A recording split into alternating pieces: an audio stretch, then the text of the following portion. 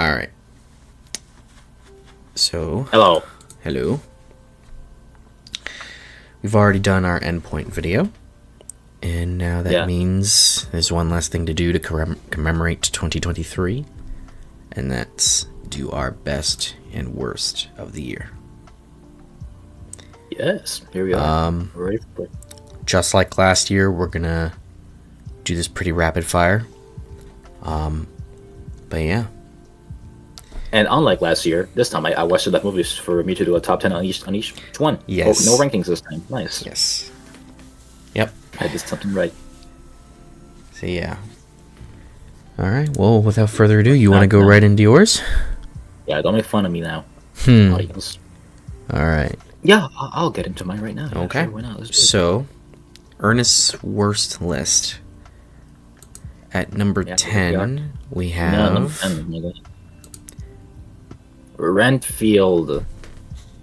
Alright, so Renfield was, a little disappointing watching it because I was expecting something a lot more bombastic, something more bizarre and strange and balls to the walls, but it was pretty condensed for what I was expecting, for what it from what it seemed in the trailers. Not only that, it wasn't that funny. It was actually kind of lame in terms of humor. Like, I appreciated the movie when it did get to, more bizarre sequences, but the action sucked. The action wasn't very good for the entirety of the movie. Gory, yes, it had some gore, some blood, some violence. Yeah, that was cool. Saving grace is here is Nicholas Holt, and Nicolas Cage just chewing the scenery, being great. But other than that, it wasn't enough to carry the movie. And I didn't like it very much. No sir. And now here it is, my number 10. Yeah. okay. And going in at your number 9 is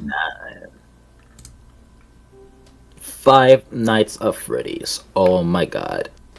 Well, in the case of this one, I didn't know what to expect from a Five Nights of Freddy's movie. Other than all the way back when in 2014 when the shit was announced. 2015. And then 15. There we go. Jeez. Now I feel less old. Thank you. But yeah, all the way back then when it was announced, and like, oh wow, they're making a movie like that. Cool. I can't wait. And we waited. We sure did wait, didn't we? Didn't we, Gabe? Mm-hmm. And now here we are, and it came out, and it wasn't very good. To say the least, it wasn't very good. Some redeeming qualities would be the animatronics, how good they look, and how well they are adapting from the game. Like, as you can see from this little poster right here, pretty accurate. If you played the games, you know what I'm talking about. Other than that, nah, it wasn't very scary. It barely tapped into the potential that a Five Nights at Freddy's movie would have. Barely didn't do much to innovate. Didn't really do anything to be anything. Boring kills, boring scares, boring characters, and a really dumb plot, to say the least. Not very good, but I didn't hate it. That's the best thing I can personally say about it. I didn't hate it. Moving on. All right. At your number 8, we're going to have Barbie. Oh, well, yeah, Barbie. I was looking forward to Barbie. Honestly, I was. I thought it would be a fun little movie. Just fun, a little balls to the walls, some nonsense, goofy movie, and charming movie too. That was gonna have some little message and then go off into the sunset, and then yeah, everybody will be happy. But no, Barbie was an oddly cynical movie that had a very strong message that it delivered in a very odd way, with bad comedy, lame characters. Lame plot, dumb characters also, except Ken, he was great. And that John Cena cameo was a banger. Other I like the acting. Margot Robbie and right here Ryan Gosling are the goats. But other than that, nah. Barbie was not it for me. I did not enjoy it. Maybe the can off thing when they were singing. That was nice. That was fun. That was not the whole movie though. So no. Bye bye. All right. Thank you for Oppenheimer though. Barbenheimer. Okay. Moving on. All right. At your number 7, we have John Wick 4. What a fucking clown movie, honestly. I think the reason why I put this so high above something like Barbie is because of the critical reception this movie has. People are calling it, a masterpiece, and I'm like, really? Okay. What can I say about John Wick 4? Okay. The action is not good. I don't think the action is very good. I think a lot of it relies on the enemies not killing John Wick when they could. They're walking up, they're running up to him, but when they have guns, like, oh, I got you, John Wick. Even though I have a gun, I'm gonna hit you with my gun instead of shooting you with my gun. A lot of the action sequences rely around enemies coming in waves like a fucking video game, and they're like, why aren't you there in the first place? What the fuck? What is this? And John Wick's plot armor. I don't think anyone has thicker plot armor than John Wick. Added with the bulletproof suit that he has, he's jumping off rooftops, getting thrown off balconies, getting shot at, getting hit with shotguns on his bulletproof thing, which was still fucking hurt, by the way. You're not invincible because you have a bulletproof suit. Doesn't make any sense. Fucking infinite ammo, enemies not hitting him, and the fucking stairway sequence is so silly. And it's a silly plot with silly rules, with silly worlds and silly characters, and what can I say? I didn't think it was very good.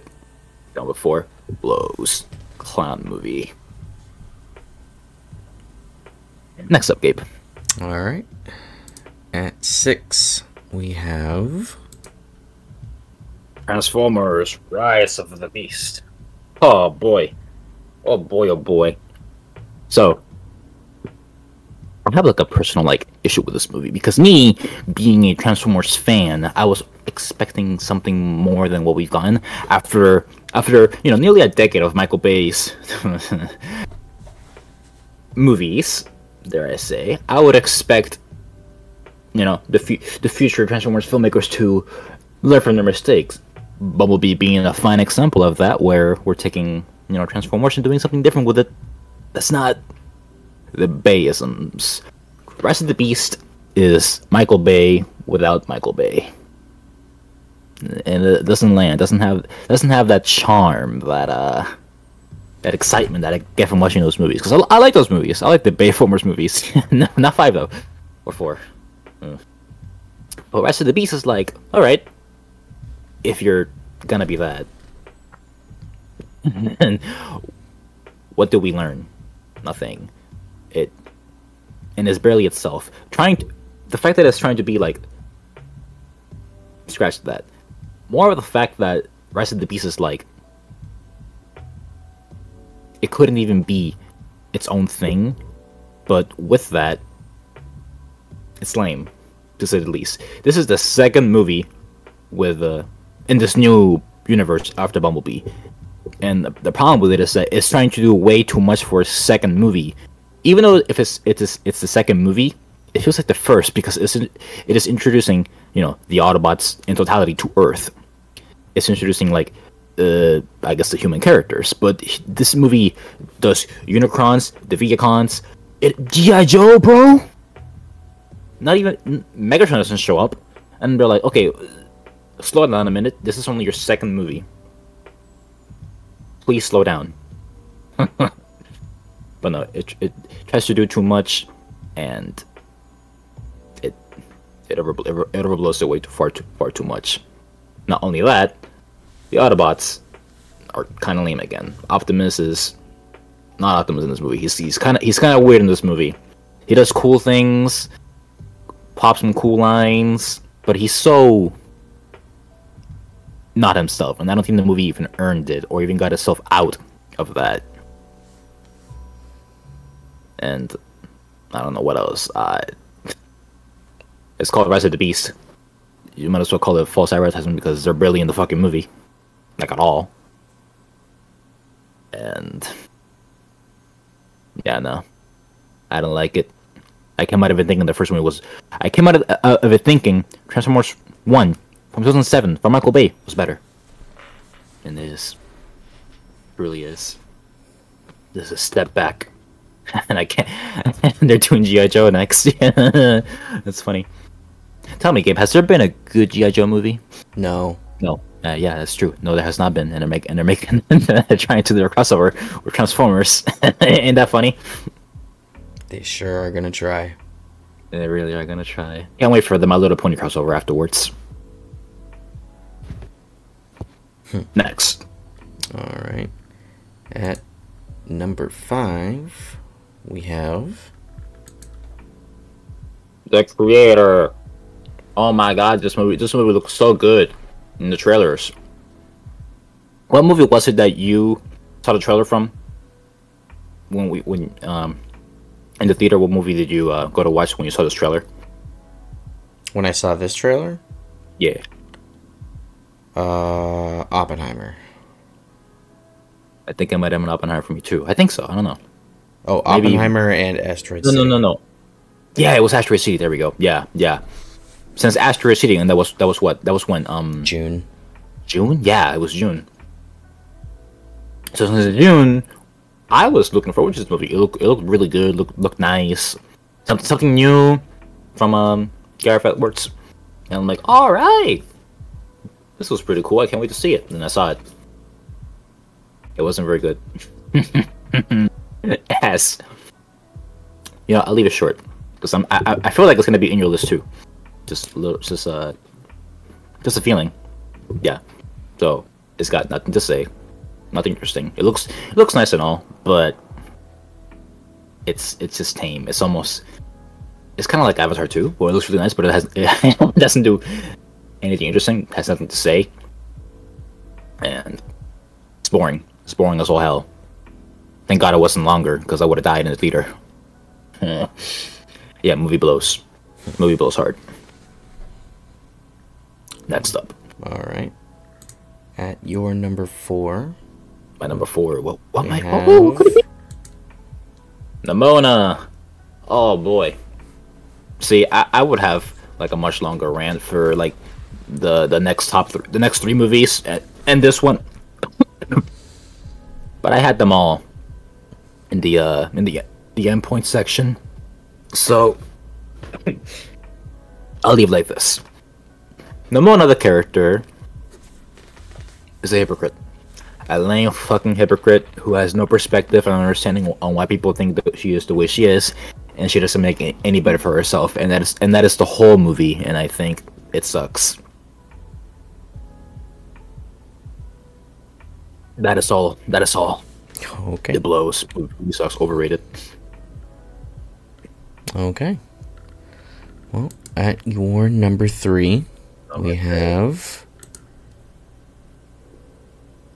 The Exorcist Believer. Oh man, this is one of those movies that I think, hey, we should stop making horror movies because we're not doing a good job with them. And yeah, Exorcist Believer is a really bad horror movie. A really bad horror movie to a what I hear to be a perfect movie from way back then that I haven't seen. I want to see it, so then after I see it, I can be mad at this movie even more. This is a direct sequel, right? I believe so. That's what they said. Yeah, that's what they said. This isn't a Halloween case where the ones that came after the first one aren't canon or whatever the fuck that was. This is a sequel. Oh, I guess technically it's like Halloween, yeah. So yeah, it sucks, man. This movie sucks. It's boring as all hell. It's not scary, except for like one little part that I mentioned in the end point. But it's not enough. If you like for like 2 hours, I think the movie is. For 2 hours, it's just really boring, really lame, really dumb. Nothing makes sense. Just goes on. This is purposeless. Doesn't find its footing at all. And I was just out of it.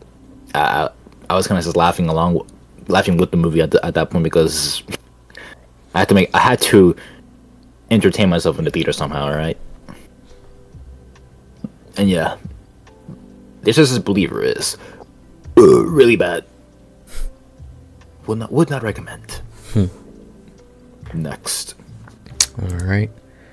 At number two is The Flash. You know what? I'll say I'm surprised this movie isn't number one.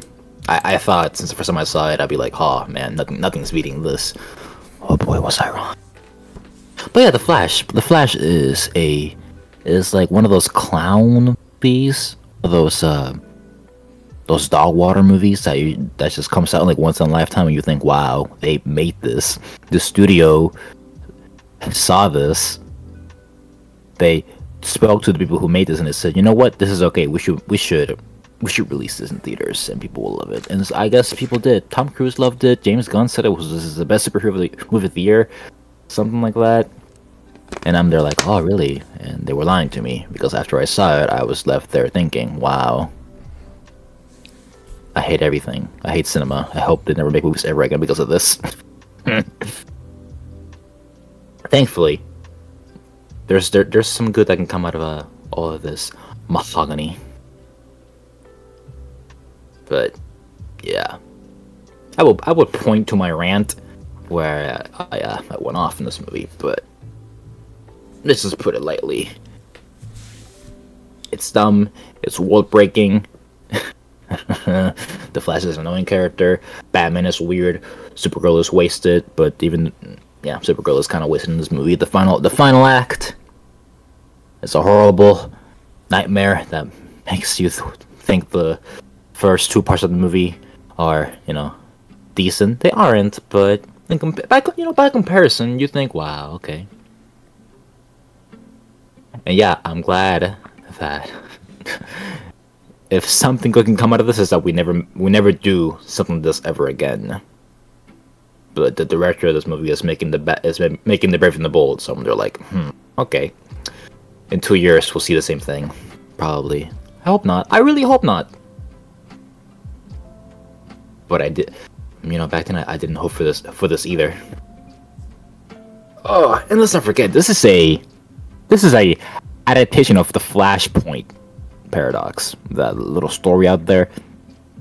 Now that's a good movie. Am I right, Gabe? That's a good movie, right? Mm-hmm. That's a pretty good movie. Yeah, this is not that. This is like its ugly twin brother. Yeah, that's all I have to say about The Flash. It's a shitty movie. It's like really bad. But you know what? It's not the worst thing I saw this year, somehow. And that brings me to my number one pick, Rebel Moon Part 1, Child of Fire.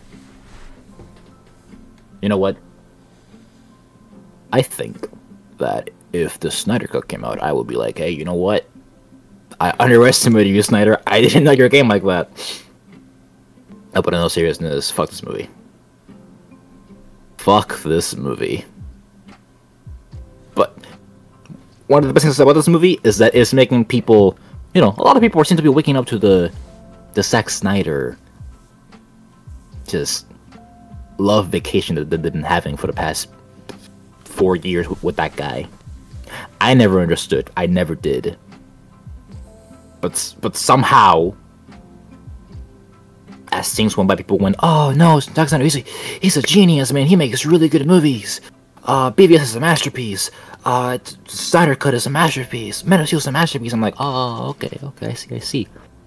What about this though? No, this is not it. This is a certification for people like, oh no, he sucks. He does suck. This movie is God, what even happens in this movie that makes any sense? Who are these people? These people on the screen. Who are they? Gabe, name one of them.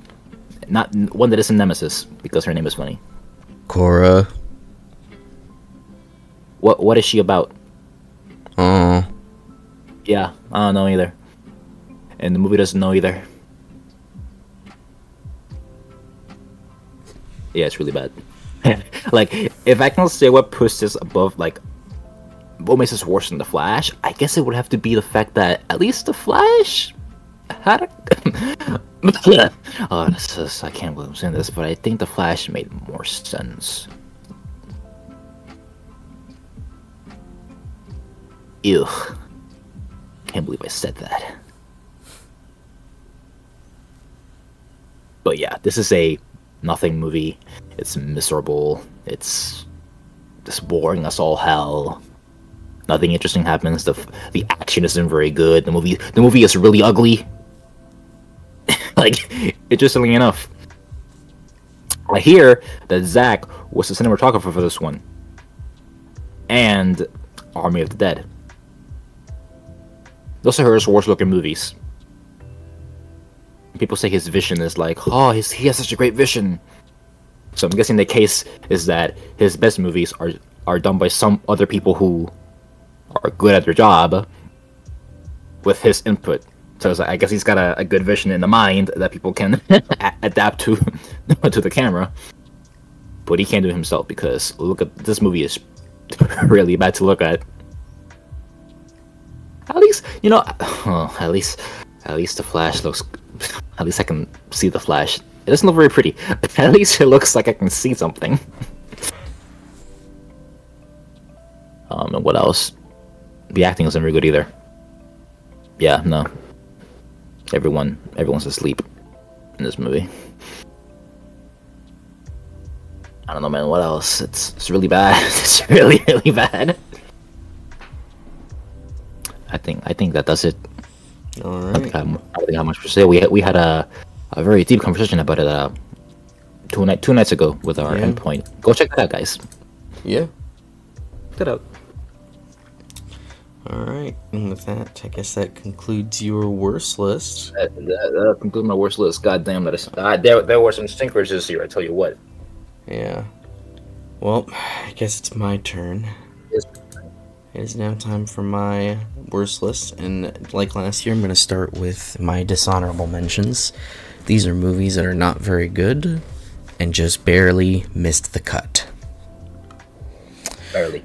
They weren't that shit, but they were not that shit, yeah. You know? Alright. At number 5 for dishonorable mentions is Fast X. Ooh. Yeah, this was in the list for a while, but It got lucky. It got lucky. But what else can I say? It's a Fast and Furious movie. And hey, don't say that with back connotations. Fully intended, this franchise is running out of fumes. It's done. It's done. It's over. It's over. It's unequivocally over. If it wasn't over for this franchise after F9, it's done now. There's just... Let's think about it. You know what? I didn't even see it. I was so dismissed and I didn't see it. Yeah. That says something about me. I'm the biggest Fast and Furious fan ever. Yeah. Yeah. My Astra will be seated for that next one, though. Maybe I'll be there. I'll be there next time. Yeah. Completely out of context, yeah. Just see how it dies. This is how it happened. This is how Fast and the Furious died. Yep. But yeah. Fast X is... It's a movie that I saw in 2023. It's kind of just everything wrong. Well, we'll see films in this list that are a bigger epitome of everything wrong with modern blockbuster filmmaking, but Fast X is a good pointer. Alright, and at number 4 on my dishonorable mentions is Resident Evil Death Island. Hey, you know what, Gabe?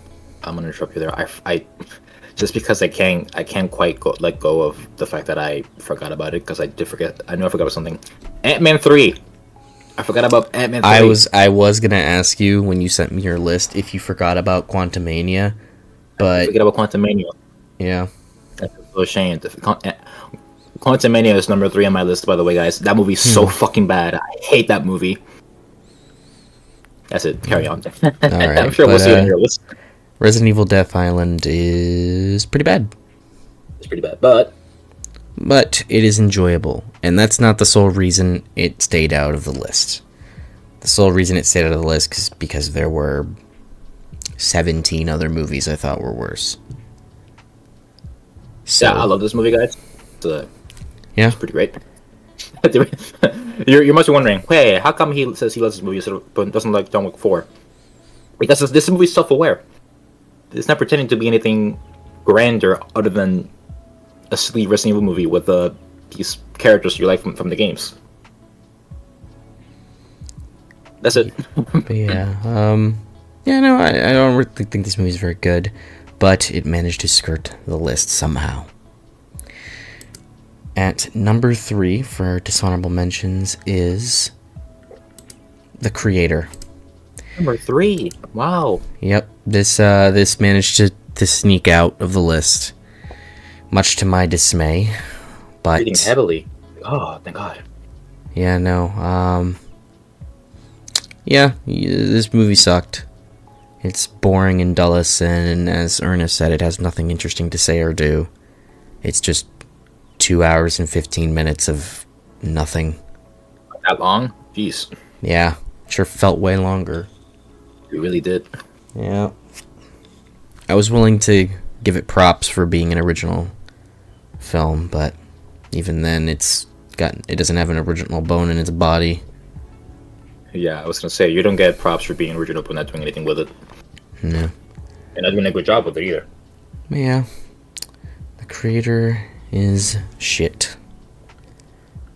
Number 2 for my dishonorable mentions is The Blackening. Now, I did have a small little rant about this movie in the end point, and that's because I think this film is one of the biggest cases in 2023 of missed opportunity. This is something that could have been and should have been a lot better than it was.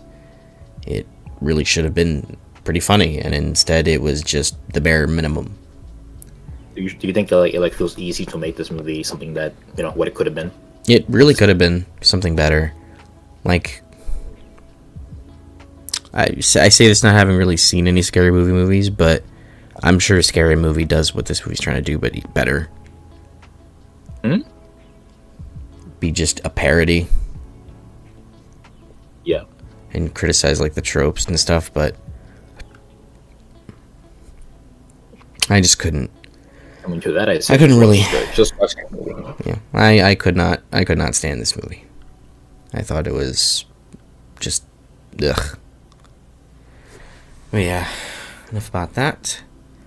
And the final dishonorable mention before we get into the worst list is Sharper.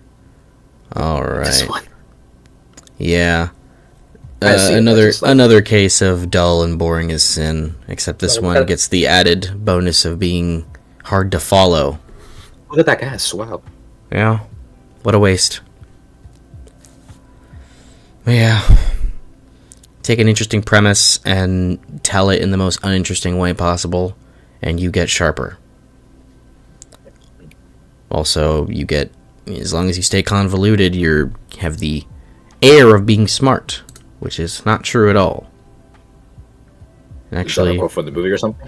No, that's me making shit up, because this movie pretends that it's smart by overloading you with information and telling it in a weird way, so that it makes you think that it's being smart. But instead, it's just incredibly basic and has nothing to say, so it just tries to tell it differently. Right. And hence, you get Sharper. Well, yeah. With that, we can now get into my worst top 15 worst films. Worst top. Oh my god, he saw some shit then. Wow. Of the year. At number 15, we have Operation Fortune Ruse de Guerre. That was like the first movie you saw that last year, right? No, that was actually the first movie I saw last year was House Party. Uh, Yeah. But yeah, Operation Fortune is just Guy Ritchie fully asleep at the wheel. That's And funny. instead of creating something fun and engaging, he created something that I almost forgot about entirely. I had to remind myself this movie existed. Yeah, until you had to make this list. Yeah. Hugh Grant can't save you forever, Guy Ritchie. Neither can Jason Statham either. You can't rely on those two forever. Because I have a sneaking suspicion that, what's his name? David Ayer is going to learn that lesson very soon with The Beekeeper. The Beekeeper. You think that movie's gonna be bad? Oh, yeah. If that movie's not bad, then it'll be like a miracle. Yeah. But yeah, Operation Fortune. Honestly, when I saw the Beekeeper trailer, I thought, is this a new Guy Ritchie movie? No, it's David Ayer. David Ayer. And that just should tell you right now how low Guy Ritchie has both risen and soared and fell. Jesus. He should be going up and down with his movies like lately. Yeah. Yeah, Operation Fortune is just a nothing burger. Yeah. This is the down, by the way. Yep. Alright, and at number 14 we have The Marsh King's Daughter. Yeah, there was a trend this year, or this past year I should say, of hour and 40-minute movies that are incredibly boring and slowly paced and pretend to be something they're not, which in this case is a tense character thriller. It's not even close to that. It's actually just incredibly boring and has nothing to really do. No character is interesting. Nobody's even giving a fully committed performance except for maybe Daisy Ridley and Ben Mendelsohn. The directing is awkward. The editing's awkward. It ends horribly too. Like, it ends really unsatisfying. Yeah. What is the movie about? Yeah. So Ben Mendelsohn kidnapped a lady and then had a kid with her and then forced that kid and that lady to live in the woods until suddenly they ran away, and then 20 years later go by and suddenly the dad gets broken out of jail. That's the plot. Wow. And then he starts having horror movie slasher scares. Can't believe you hated it. This movie I didn't like sucks. it. That's why. That's why it's here. That's why it's here. See you in the Ray movie, Daisy. Yeah. I can't wait to put you in my worst list. Yeah, moving on from that, at number 13 we have The Marvels. Oh my god. Yeah, what is there to say? I mean, yeah, I was gonna say, what is there to say? What could you even say, bro? What is there to say, man? Like, it's an absolute mess of a movie. It's incomprehensible, it's jumbled to shit, mangled as all hell. This is studio interference to the movie. I doubt that this movie was anything that anybody who was involved with it signed on to make. The reason why it doesn't go above the next movie I'm going to talk about is because of Iman Vellani as Kamala Khan. That is the one thing keeping it in spot 13. Yeah, she's very dedicated. Because spot 12 is The Flash. Now, Yeah, that was my number 2, by the way, guys. So imagine. Now, I liked The Flash, even after seeing it 4 times. I couldn't. I could never. Now, why I like it? Probably because it's an absolute fucking piece of shit. To that, it gives me a little bit of charm, and I do enjoy parts about it. That being said, it's not a good movie at all. In fact, it's probably one of the most disasterful comic book movies to come out of the past, like, 5-10 years. Yes. And that is saying something when we've had some absolute dumpster fires. But yeah, The Flash is what really is there else to say? I've talked about this movie a bunch on this channel in the past 7 months. I've really run out of things to say about it. You've gone through an arc with this movie, I'll say. Yeah, I still enjoy it though, but it deserves its spot on the list. Are you going to watch it a fifth time, you maniac? Not in the next year. Oh man, It's gonna be a long distance between me watching this for a fifth time. But yeah. Moving on to spot 11. Let's just keep the DC train going with Aquaman and the Lost Kingdom. oh my god. Yeah. Rest in peace, the DCE. Rest in piss, the DCEU. You will not be missed. Not be missed. Hey. Aquaman and the Lost Kingdom has none of the charm of its predecessor, and because of that is immediately worse for it. Again, Aquaman is a pretty bad movie. One that I enjoy because it's got its charms, partly in due to how bad it is. Aquaman and the Lost Kingdom doesn't have any of that. It just exists and is the exact kind of comic book film you would have seen in 2005. If that paints a picture to you at all. So this is a Daredevil, and this is Daredevil in 2023. This is Elektra in 2023. maybe not that far, but it's given it's Hulk. It's hulking it up. Oh. But yeah, Wait, do you think Elektra's worse than Daredevil? Probably is, but yeah, I would probably say so. I mean, I haven't seen either in a long time, so Yeah, it's been a minute. I guess I'll have to watch those before Deadpool 3. I remember Daredevil more, so Yes, I do remember Daredevil more. But yeah, Aquaman Lost Kingdom sucks. I don't really know what else to say. It's got nothing going for it, really, at all. That takes us into spot 10. This is where we start getting into the real stinkers. The real stinker. Oh, Indiana Jones and the Dial of Destiny. Yeah. Go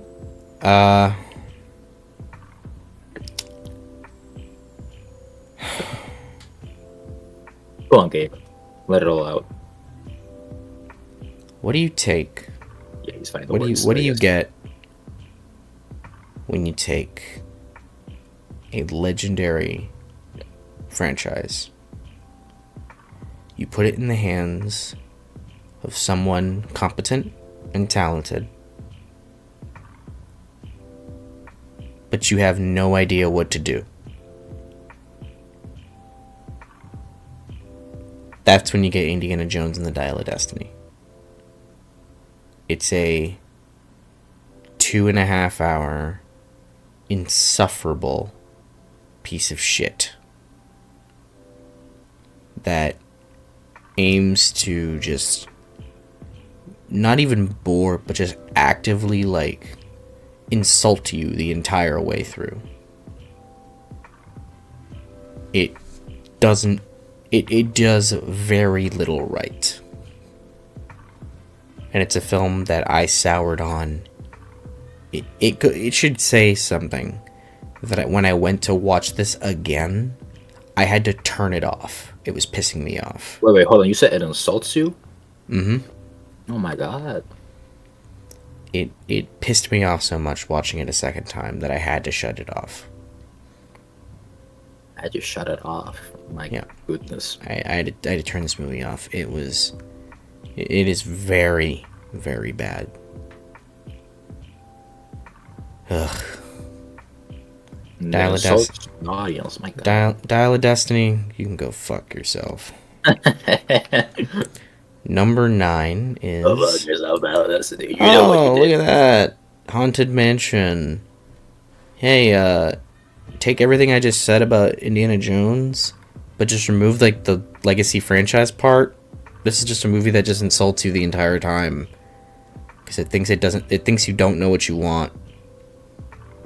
It thinks you're You don't want a fun horror movie. Instead, you want an amalgamation of bits that nobody committed to. A inconsistent tone, editing style, and acting. You get the most like soulless corporate Halloween movie, but it didn't even come out in Halloween. It came out in August. It's Haunted Mansion is a bore, and it's a baffling movie to watch because you watch it, and it's like, what was anybody thinking while making this? Like they thought this would work. They bought into it. And you know what? I sure didn't. Hence why it earned its spot in number 8 on this list. Yeah, that's why it's here. But you're later wondering, what did they accomplish? Nothing. Yeah. And you know what? We've been on this Disney train for a while. Let's keep it going with Ant-Man and the Wasp: Quantumania. Oh my god. Yeah. See, if I was making a list based on movies I hated, Quantumania would get the number 1 spot in this year, in 2022, and in 2021. Why is that, Gabe? Because I am a resident Ant-Man enjoyer, and it feels like ever since Ant-Man and the Wasp, I feel like I've been specifically tortured. They've been after you. They've been after me since Ant-Man and the Wasp, and they haven't let up. They were like, "Hey, did you see this guy? Fuck this guy especially. Fuck this guy." Oh, he liked Ant-Man? You're fucking stupid. Fuck this guy, man. We're gonna show you how stupid Ant-Man is. You know what? We're gonna put the next big bad of our entire franchise in the movie. Oh, psych! He can't even be him anymore. Haha! Killed by ants. Yeah. Killed by ants. Hey, those ants are hardcore. They're socialists, right? I don't even give a shit. If this wasn't the final death nail for Rick and Morty, I hope Rick and Morty dies in a fire and never gets returned. I hope that show burns. I hope it suffers. I hope Justin Roiland rots. Why did Justin Roiland had nothing to do with this movie, alright? Yes, it did. Rick and Morty writers. No, but that wasn't Justin Roiland. That was the other guy. Jeff Loveless. Guess what? He's a Rick and Morty writer. No, I know he's a Rick and Morty writer, but Rick and Morty has nothing to do with this, alright? No, it does. It has everything to do with this. No. Fuck this movie. Fuck this movie. Fuck this movie. Fuck Rick and Morty. Fuck this movie. Fuck this movie to oblivion. Don't make me defend Rick and Morty. Nah, you're gonna have to defend Rick and Morty. Rick and Morty did nothing wrong. Rick and Morty did everything wrong. No, number 7. That was the guy. And hey, be thankful that he's not writing Avengers, whatever, the next one. I don't give a shit. Number 7, Five Nights at Freddy's. Ooh. You want to know why this ended up above Ant-Man? Because you're a fan of Five Nights at Freddy's. It's your childhood. No. No. Because I thought this was worse. No. Because at the very least, Ant-Man had the decency to be quick. Now this movie is shorter. But it sure didn't feel that way now, did it? Well, I think this is better than Ant-Man, but yeah. Five Nights at Freddy's is an entirely incompetent movie. Like there was maybe an idea when they went to write Ant-Man. I don't know what their idea was when they went to Five Nights at Freddy's. I think they just said, do we have a script? Yeah? Okay, fuck it. Make the movie. It's been 7 years. Let's just do it. And do it they did. And it turned out to be this boring, uninteresting, and nonsense movie that even if you don't know the lore, it's impossible to follow. And even as someone who knows like some of the lore, it's still pretty hard to follow. Because the movie itself doesn't make a case. Like, if you look at the ending of the movie, that literally makes no fucking sense. It has nothing. You're just watching it and you're like, I don't get this. I don't get how this happened. But it's okay, right? You just need to go watch like the 15 map pat videos and you'll understand everything. I don't have to. I shouldn't be made to do homework. Do you? Does this movie makes you want to do home? Does the movie encourage? Does it? I think so. Oh, Because if you look at that ending, how are you supposed to get it if you don't know the lore? I don't remember the ending. What happens again? Matthew Lillard gets confronted by the robots. He gets spring locked, and then he gets put in the closet Right. because drawings, I guess. You know what? I think there's just I think maybe they'll just leave that up to the movie. I think if I'm thinking anything, I'm thinking they're going by their own little movie rules that will be explained in the second movie. No, that's not at all what they're doing. Do you think? Considering they're directly referencing a scene that happens in the games, that's not what's happening. Right. They are expecting the audience to already know. And that Are they, or are they just leaving it to like? No. They did that so that the audience who knows will clap and can get excited and say, "Holy shit, they did the spring lock scene." And if you have no idea what that is, you are left there going, "I don't know what the fuck I just saw." I mean, in that case, as a person making the movie, couldn't they be like, "Hey, people who know, but people who don't know," and that can be like a mystery for them. Okay, that still sucks. Because you still watch the movie, you have no idea what happened. There's a lot of, I don't know, endings out of that. They're like, what happened? That's not particularly a bad thing. Again, I feel like when it comes to these movies, I don't think this is like a movie at all, by the way. But I think when it comes to at least this FNAF movie, and given the fact that they're making a second one, I think they're leaving room for, again, some interpretation and then some unanswered questions for what might be a second movie. Because this is the mystery box, you see. That's what I'm thinking. I don't think it's like Halo 5, where it's like, read the book to know, so you can know what happened, why these characters are here. Or watch a Mad Pack video. I'm interrupting you. Go ahead, Gabe. This movie blows. Number 6. Pain Hustlers. You're not Wolf of Wall Street. And you never will be Wolf of Wall Street. You never go full Wolf of Wall Street, is that what you said? No, I said you're never gonna be Wolf of Wall Street. That's true. No matter how much you try, you're not gonna have the same energy or the same entertainment value. Not even if you make Chris Evans wear a suit based off of a pharmaceutical drug and start rapping. And then have him bawl his eyes out in said costume. That's a scene. That's quite a scene in my head to put, you know? Was it funny? Probably not. No, it was meant to be serious. Oh, it's meant to be serious. Did you laugh? No. No. Were you sad? No. Were you hooked by the scene? No. I wanted to turn off the movie. But instead I finished it because there was 10 minutes left. Oh. I get it, movie. Opioids are bad. I get it. People are scummy. I'm get it. This movie absolutely fucking blows. And I feel like I don't even have anything to say. Because it's just, I just don't even know.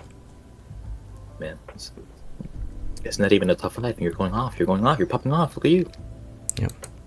At number 5, we have Rebel Moon Part 1, The Child of Fire.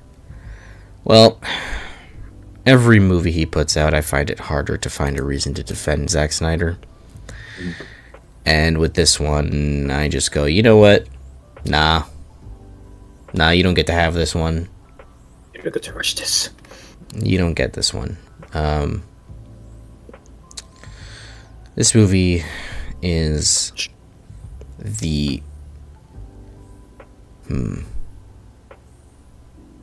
Trying to find the words. Rebel Moon is what happens when you build a world and expect the audience to be in your brain.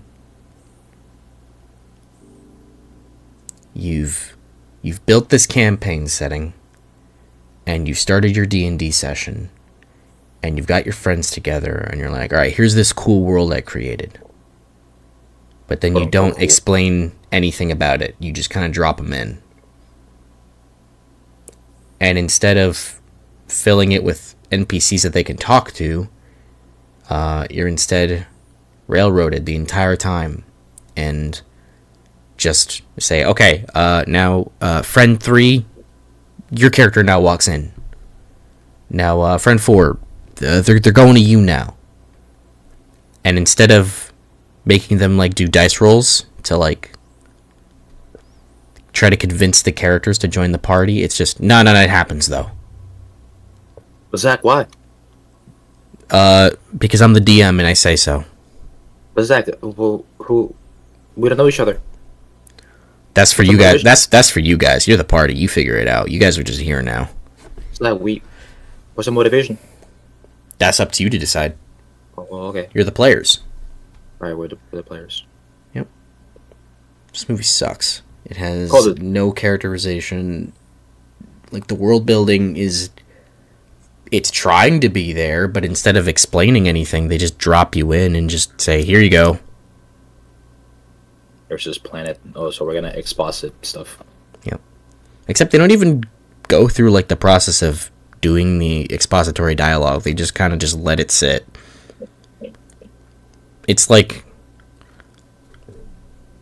That's like walking into Dune, and they don't even once explain the Bene Gesserit. They're more dedicated to expositing events instead of the world. Yeah, it's like Snyder went, all right, I have this evil empire. Why are they an evil empire? Okay, they were wronged. Okay, is that it? Yeah, that's it. Okay, now they're just evil. Okay, cool, whatever.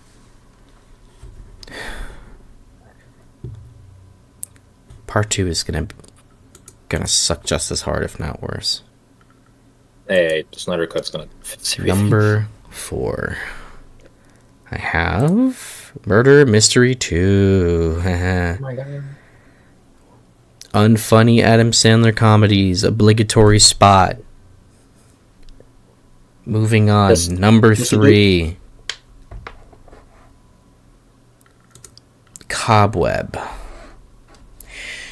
Now, normally, well, maybe not normally, but I could be a douchebag and just say, not scary horror movie, moving on, but no, I'll actually speak on this one. What do you get, like, when you have a boring horror movie that's not scary? Well, you get something mediocre, right?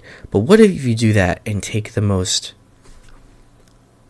mind-numbingly dumb plot possible and pair it with the most idiotic characters possible who don't explain anything, instead just act creepy, and then when we decide to talk about the creepy thing, it's exactly what you thought it was. Conjuring. But what if it was worse? Oh. Cobweb. Anthony Starr can't save you this time. Yeah. Number 2. We have Knights of the Zodiac. Oh my god. Well, it's here because there's one other movie that I thought was that much worse. I believe Sean Bean is in this movie. Sean Bean is in this movie. And you know what? You want to know why Knights of the Zodiac is up here? What's that? Oh, well, not just because there's one other movie I thought was worse, but because this movie is just... It's Dragon Ball Evolution reincarnate. Oh, so it's great. Shut up. It is just as bad, just as unexplanatory. And I'm going to assume I am not a Saint Seiya knowledgeable person, but I would assume to any Saint Seiya fans that this is just as disrespectful to its original source as Dragon Ball Evolution was. I think you mean better. I love Dragon Ball Evolution. You're a bad person. Yeah, clearly. Like Then I must be the worst person in the world. Truly, indeed. Oh my god, it says Zoro? That is Zoro. Yes. Oh my god. Yeah, that is Makenyu. And that was my introduction to Makenyu. Like, oh, that didn't start. Oh, Yeah, wait. I didn't even realize it was him when I watched the Netflix One Piece. No, I kind of just put it together right now. But yeah. This movie is absolute horseshit, but you know what? It's not as bad as my number one worst movie of 2023, Ghosted. I knew it. Ugh. What's wrong with it, Gabe? Tell us. Tell us. Oh, Early 2000s romantic comedy. Both of the stars are unlikable. Nor do they feel like they should be with each other at all. In fact, they would actually probably be way better millions of miles away from each other. Oh, what if Chris Evans was a whiny fucking sack of shit? And what if Ana de Armas' character was just a plank of wood? Did you not see Knives Out?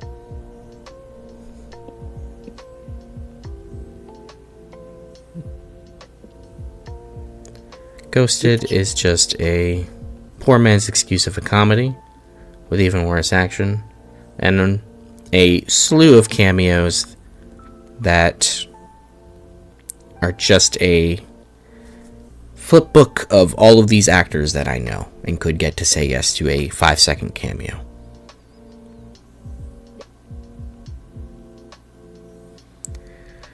But yeah, Ghosted is absolute horseshit. It's just not good, not funny. It's not even like charming. It's not charming either. No? No, it's not even like that. It's not even like entertainingly bad. It's just obnoxious. And then it insists it's funny. It insists upon itself. Yeah. And that concludes my worst of list. And now we go into your best list. Oh my god, mine. That's right. List. All right. And at number 10 for you is The Burial.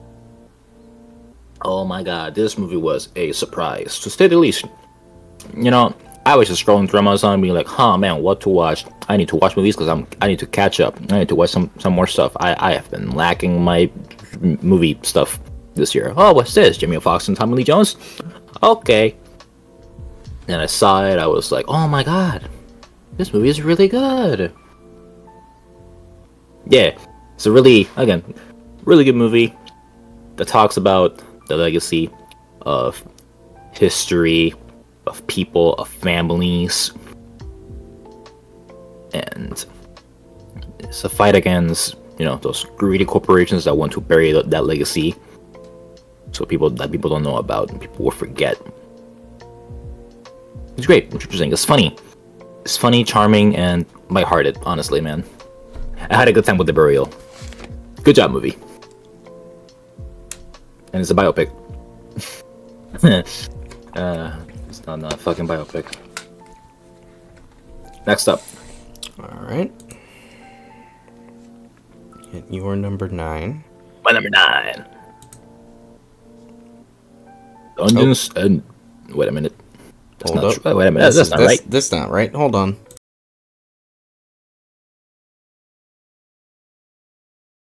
Alright, my bad, folks. I had it labeled as the right thing, but it was the wrong thing. Like, that's the wrong movie. Yep. That's the wrong Chris. Now here's a different Chris. Extraction 2! Oh my god, what a surprise. So, a case with this movie. It's not that it's one of the best I've seen this year, or that it's even better than The Burial, which is number 10. It's just that this movie is just a really fucking good action movie. Like, legitimately. Like, once the action starts, it just doesn't stop. Particularly, almost 20-minute long sequence, a long shot sequence, no cuts, no noticeable cuts at least, of fucking Chris Hemsworth just kicking some serious ass, taking us places, some crazy set pieces that it's just unique, hard hitting, and fun. This is a fun ass action movie that I would have loved to have seen in theaters. It's such a spectacle that I couldn't help it just put it in my list. I love it. It's great. This movie's badass. Bad fucking ass. Next up, number 8. Let's go. Number 8, Evil Dead Rise. This was a movie I was looking forward to, and boy, it fucking delivered. Like, first off, this movie doesn't give a shit. It will kill children. It will kill innocent people, innocent bystanders in the most gruesome fucking ways possible. And it's beautiful Evil Dead. It's that Evil Dead charm that it has. It's surprisingly scary too. Not since like the first Evil Dead movie that I think, Evil Dead's kind of scary. I'm more so affiliate Evil Dead from what I've seen with goofiness, campiness, and just like a lot of hardcore violence. This movie is a really good mixture of both. It's got this horror aspect from for a majority of the movie until it earns the over-the-top Evil Dead type action, blood spatter, chainsaw sawing, just action that's just like, it's so satisfying. This movie was a fucking treat. Loved it. Good shit. Probably the best horror movie I've seen all year. Competition was not fast, I'll tell you that. Next up, number 7, Maestro. Oh boy, this movie is really, really fucking great. So, Bradley Cooper, it seems to be 2-0 so far, because he started off with Star Wars Born all the way back in 2018. I love that movie. Maestro, while not as good, is such a good fucking movie, guys. Like, there's a lot of similarities to it and A Star Is Born. Some pretty like noticeable similarities that I noticed while watching the movie and thinking back to A Star Is Born.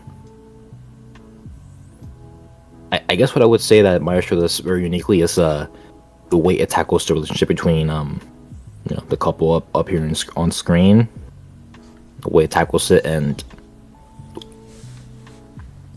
just the way we see their love start, fall, start back up, but just end before they could be at their best.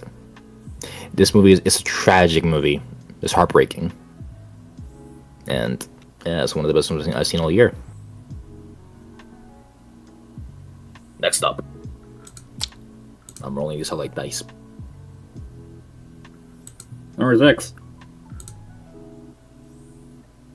Spider-Man Across the Spider-Verse. Oh my god, this movie is fucking amazing, guys. If there was more so a list of movies that I liked the most, like really liked and adore, and that's just based it purely off of that, then Spider-Verse would be like probably top 3. But I believe this movie is just a little worse than the first Into the Spider-Verse. But for what it does really, really well, it's gotta be on the list, alright? Across the Spider-Verse is a fucking treat as a Spider-Man fan, as a comic book fan, as a fan of animation overall. this is just one of the best movies of all year, and one of my favorite experiences for watching a movie. Like, it's just heart-pounding action. It's a funny movie with a lot of character, a lot of heart. A fantastic soundtrack. Like, couldn't get enough of it. And I've seen it like 4 times already. I'll probably see it more times as time passes, and just think the same way possible, man. I love this movie. Spider-Man fans have eaten well this year, right, Gabe? Mm-hmm. Yeah, we have. Feels good. Feels fucking good, man. Next up, number 5, The Holdovers. Man, what a little charming, wholesome movie about 3 broken people. 3 people who have had their struggles in life, who have suffered, who have, just been beat up by life, and by a certain term of events, they come together to just help each other, fix each other, just do the best they can to make the best out of their, lonely situations. It's a wholesome experience, and I couldn't help but love it. Like I said, wholesome, funny, interesting. These characters are very well realized, and yeah, man, I couldn't get enough of this movie. I loved it. The Holdovers is great acting from everyone on screen here, and I can't wait to watch it again whenever I get the chance on Blu-ray. Hopefully. Who knows when that'll fucking be. Next up, number 4, Oppenheimer. Oh my god, another biopic. Oh my god, what a trend we're having. Biopic. Oh my god. So, Christopher Nolan just decided to make a good movie again after almost 10 years. Jesus, Nolan, you're disappointing me a little bit. But yeah, no, this movie definitely brought up his stock all the way back to top condition. I can't wait to see what this man does next. Oppenheimer is really fucking great. One of the best movies I've seen all year. That's why it's here. On my number 4 on my top 10 list of the best movies I've seen all year. Yeah, it's right here. So, just seeing a story about a man who created the atomic bomb, and then has to deal with the weight and consequences of his, of his design, haunted by the possibilities of the future and the fate of the world because of what he did, is like, yeah, man, it's haunting to think about. And I give the movie balls for ending the way it did. It is a statement, one that's probably coming, to his fullest terms as the days go by. But for now, I can just be like, hey, this movie's really great. And it's also a really, oh my god, Jesus, it's also a really good prequel to -1, Godzilla -1. Yeah, that would be a really good follow up. Wouldn't it, Gabe? Yeah, I guess. Yeah. Next up, all right, number 3, The Killer. Yeah, sorry. I'm sounding off because I just fucking realized that I forgot to put Godzilla -1 on the list. I hate myself. Yeah, The Killer. It's a really good David Fincher movie. The Killer is a very methodical and patient movie about the details in life of the killer right here, the title character of the movie, because he doesn't have a name. And we learn the story about a man who is at peace with his apathy and comes to realize that no, he is quite similar to everybody else because of the mistakes that he makes and the sympathy and empathy that he you know, he has two people, despite what he himself believes, and it's quite interesting to watch. Like I said, this movie is very detailed. We very much see how he operates and what he does in the circumstances of the unluck and his mistakes. It's very cool, very interesting. I love the killer. Fantastic. Next up, Gabe. Alright. Number 2. Oh my god, The Iron Claw. Another biopic. Oh, Jesus. I wonder what number one's gonna be. Yeah, The Iron Claw is it's a great story about one of the most well-known families in the wrestling business, the Von Erichs. That's a Chris. But this is also a case of another tragic story that we're you know, that I put myself through, because this movie, it's hard hitting. Not just in the wrestling aspect, but just in the emotional aspect. Seeing this family, you know, start up from a very high position in their lives, getting better into the wrestling business, wrestling with one another, being happy at their fullest, at their best, to see all of that go down the drain as they give in to addiction, depression, lack of grieving for lost family members, and it just cost them all dearly, and it's tragic. Again, tragic. But instead of that, it's a really great movie. I love The Iron Claw. Fantastic. Next up, number 1, Air. So, thing with top 5, maybe the top 3, and Godzilla Minus One, which I forgot to put in this list. I'm sorry, guys. Just a quick review from Godzilla Minus One. It's the best Godzilla movie I've ever seen in my life, and it's one of those movies I've seen all year. I'm upset that I forgot to put it on this list. Really upset about it, but I'm a dumbass. What can I say? So the thing with this, and the top 3, with Godzilla on the 3rd spot, is that they're interchangeable. I don't know which is number 1, so I just had to pick in my mind, and this had to be the movie. It had to be this one because it's a fascinating fucking movie. Really fascinating.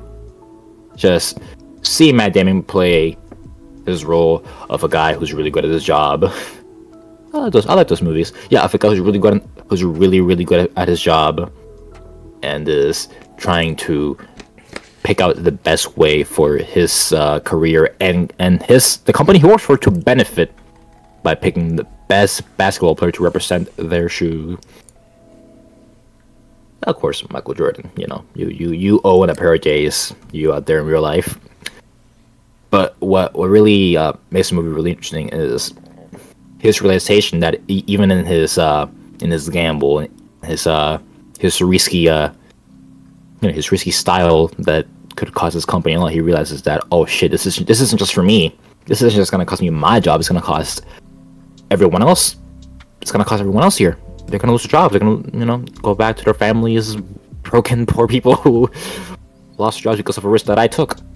And it's satisfying to see, to see his risk, the risk of the whole company, just pay off into like, oh, they did it. Hell yeah, I'm happy now. Fuck yeah. And it's just one of those old school type of that's so satisfying thinking movie. I love movies. This is great. I love it. We're here. We did it, folks. Nice. And yeah, Air is just one of those movies. I loved it to death. It's great. I'm upset that it took me so long to see it. But here we are. That's my top 10 and Godzilla Minus One list. Well, there you have it. There you have it, folks. Now we move on into... Now, Gabe, your turn. My best of the year. Of course, we're going to start with our honorable mentions. And at number 5, we have They Clone Tyrone. This is a movie that I really enjoyed, but when watching it a second time, it did kind of lose a little bit of its muster. And so that's part of the reason why it ended up in the honorable mentions and not in the actual list itself. And that is something we're going to see that unfortunately plagues the rest of the honorable mentions. Like in, the number 4 spot, Bottoms. Probably the funniest movie I saw in 2023. And while that should have given it a de facto spot, unfortunately its own issues plague it enough that it unfortunately could not make the list.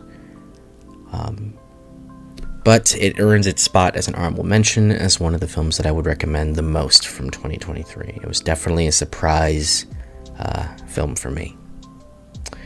At number 3, we have Ninja Turtles Mutant Mayhem, a film that I absolutely adore, but I thought there were better movies in 2023, and once you get to see the rest of my list, you may understand why. However, that does not mean that it doesn't earn its spot in the honorable mentions. This was a tough one not to include. Just like the next 2 honorable mention spots, with number 2 being Tetris. Damn. Was this year? Yeah, it was 2023. Yeah, it was in like April or something. Yeah, this movie came out of literal nowhere, and I really, really liked it. It's very much up my alley in terms of biopics. But unfortunately, due to its history flubbing and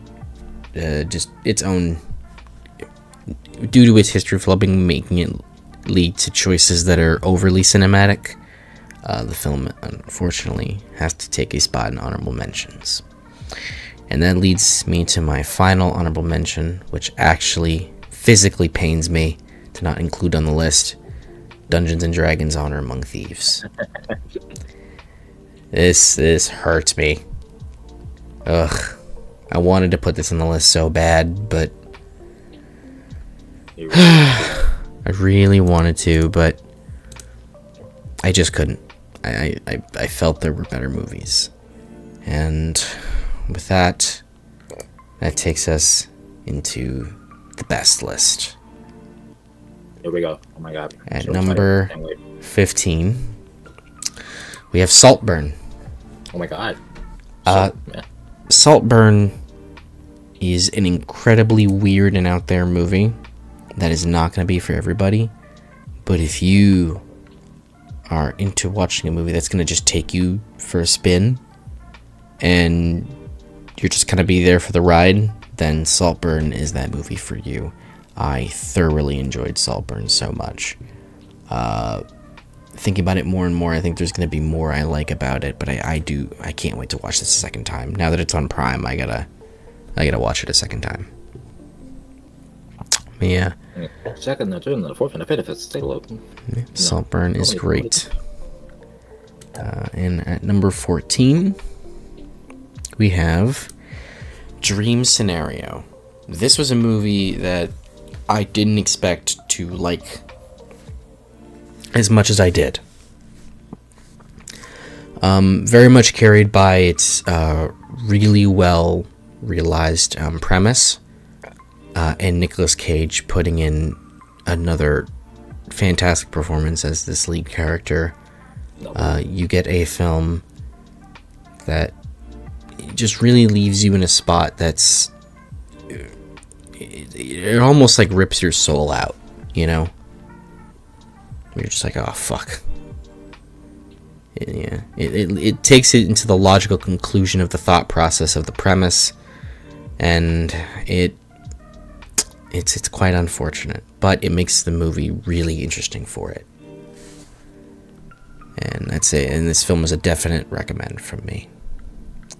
And that takes us into my number 13 spot, which, I'm gonna be honest, if I watch, you know what, it's Mission Impossible Dead Reckoning Part 1.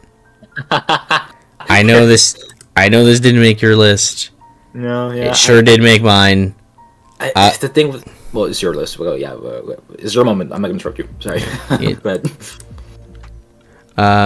I really enjoyed Dead Reckoning Part 1, and even watching it a second and even third time, I still thoroughly enjoyed Dead Reckoning. I have my issues with it, and there are plenty, but for whatever reason, I can't shake this movie from my brain. It just stays there, and it doesn't want to move out of the list. It plants itself like a tree. Fair enough.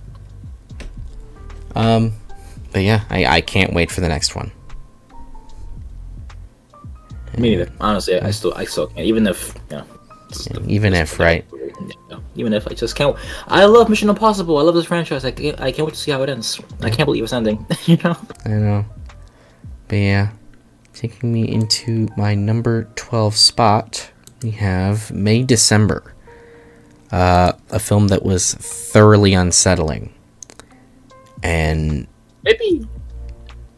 it really kind of delves into a lot of the psyche of possibly becoming a method actor, and really just the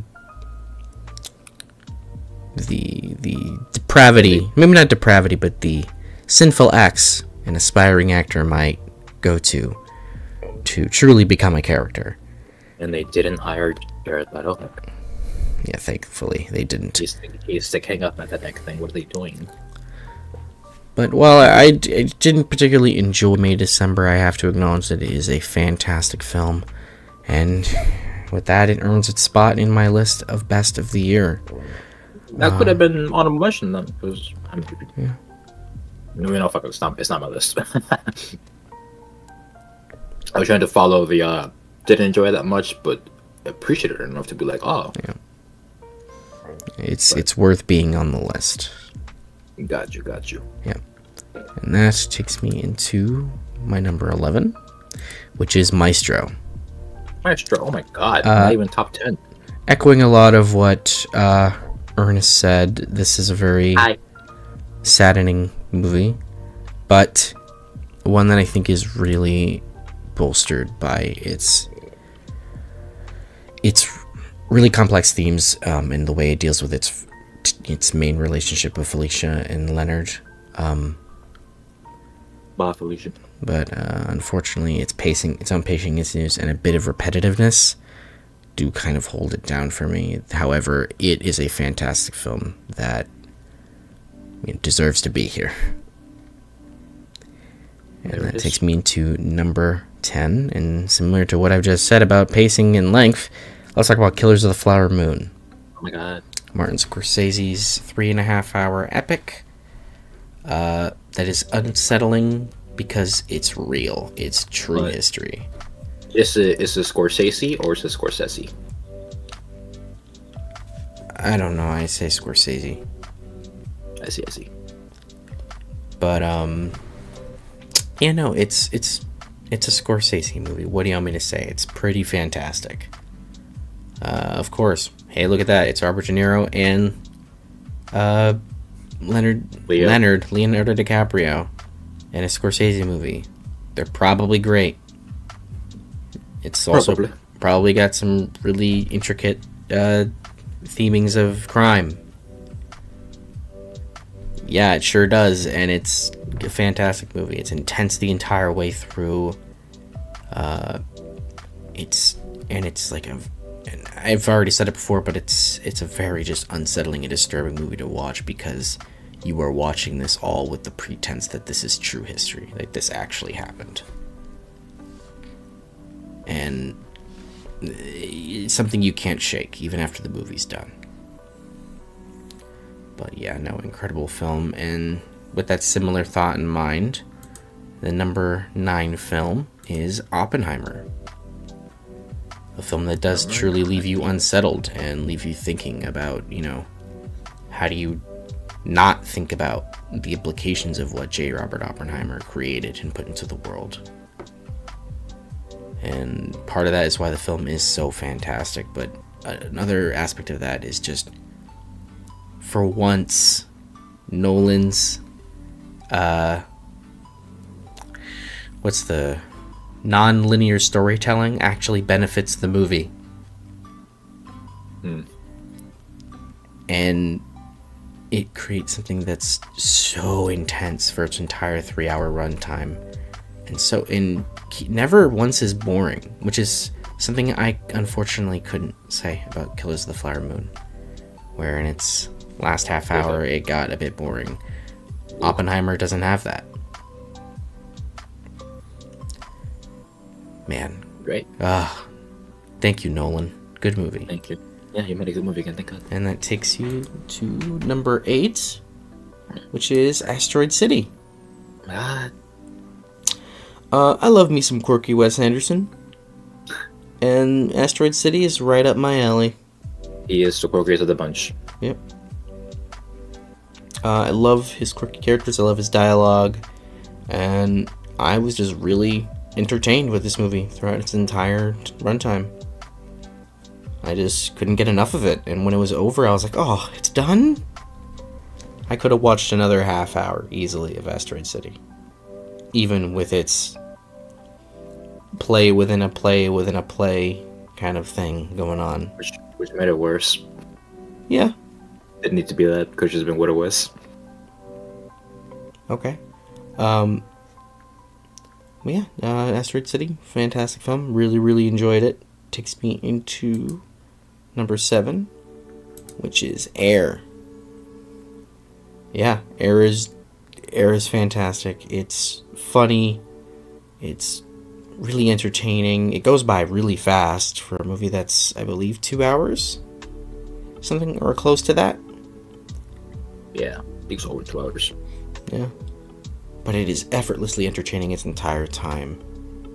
And tells just a film that's essentially just competence porn. It's just people being really good at their job. Yeah, that's Air. That's my favorite. At number 6, we have The Holdovers. Oh my God. The Holdovers is just, again, a really solid, dramedy, with each one of its characters being thoroughly explored and realized, and it just kind of takes a hold of you for its time, and I was just really thoroughly entertained by it, and I thought it was a fantastic film with great performances and really solid writing. What else is there to say?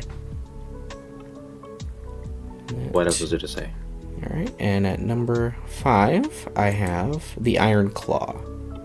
2023 had a habit of making movies that consistently ripped your heart out and shoved it back in you, and said, all right, deal with this now.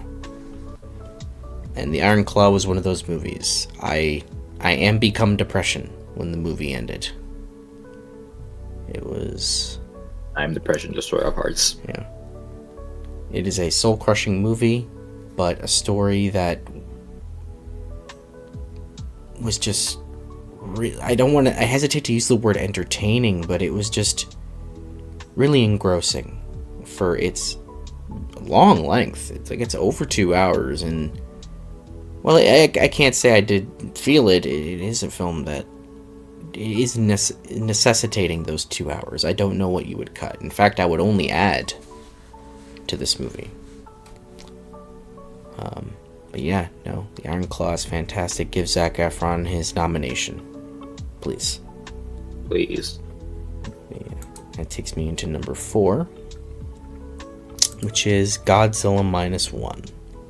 Man, only number 4? Yep. It made top 5. And I put it on my list. I adore Godzilla Minus One. I walked out of that film and went, yup, that's top 5. Godzilla's back, baby. I was like, that's top 5 for sure. Godzilla has never been so back. Even though Godzilla's had a pretty big, comeback in the past 10 years, this film is just like the next level of that comeback. It is the best Godzilla film I've seen, bar none. And it it takes you on an emotional journey throughout its entire time, and it never skimps out, even on like the Godzilla destruction and terror, even with that creation, and all the while telling a really human story that actually that is actually something that the audience can connect to, as opposed to any other Godzilla film where the humans almost feel like tertiary. But yeah, Godzilla -1, incredible film. See it when you can. It is so good. And excuse me. At my number 3, we have Spider-Man Across the Spider-Verse. Yeah, I love me some Spider-Man. Across the Spider-Verse is a film that just... It blew my mind that a movie like this can exist. And it just made me so fucking happy that you know, these storytellers were taking these risks and expanding the medium of animation and making it feel like much more like this was a big event movie that everyone had to go see, and it excelled at every corner. It's an incredible film. If you still think that animation is just for kids, then you're lost. You're just lost. Because animation can tell some of the most adult and mature stories that you can ever find and watch. And Across the Spider-Verse is another addition to that incredible legacy of animation, and once again forces the medium to step up. I mean, if you still think about that animated movies are just for kids, then you're like 20 or 30 years behind. Yeah. Catch up, old man. Catch up. The future is now, old man. It really is. Animation has been kicking ass for over 50, 60 years. Get with the times. Right, Oscars? Yeah, right, Oscars. Fuck you. But yeah, Across the Spider-Verse, I adore it so much. I've seen it like 4 times. It is so good. Can't wait to watch it again. And again. And again. That's what I said. And again. But yeah, and that takes me into my number 2 spot, and that is 1001. While my good buddy over here does not quite agree with my placement of this, I really, really liked 1001. It told an aggressively human story that I was pretty much enthralled with the entire time, and featuring some of the most raw and soul-ripping dialogue to be featured in 2023. All spearheaded by an incredible Tiana Taylor. This is unfortunately a film that is going to get lost in the shuffle, and I feel like it's deserving of its roses, and hence why it's so high up on this list. Nobody heard of it. Yeah, I did. You know what? That counts for something, I guess. But yeah, I just want purchase of it. And that leads me to my number 1 movie of 2023, and that is Past Lives. Similar to 1001, this film tells a very